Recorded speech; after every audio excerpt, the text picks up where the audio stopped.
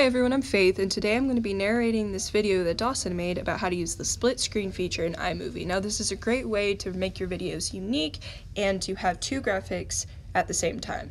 So we're going to open up this iMovie app, we're going to press create new project, and then we're going to click movie. Come over to video and select whatever video from your library you want to use. Press the check button. It's going to download into your library, so then we're going to swipe to the beginning and then come over and click this plus and add another video. So you could scroll through, pick whatever video you want to go with this one, and we're going to press the dots this time and then press split screen.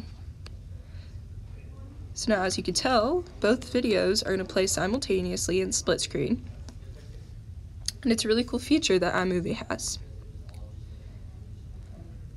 Thank you for watching. I hope you found this video helpful.